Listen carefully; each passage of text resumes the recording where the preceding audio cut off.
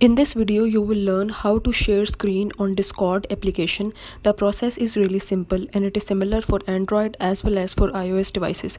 First, make sure that you're connected to the internet. After that, open your Discord app. After that, tap on server and a menu will open.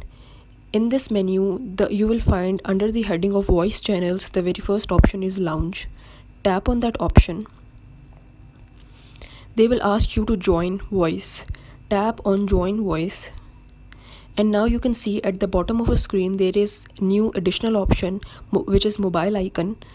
Tap on that mobile icon, and this way you can share your screen on Discord application. Right now I am doing screen recording, that's why they are not showing the option of start broadcast, but you will find the option of start broadcast, and when you will tap on that option, you can share the screen on Discord application.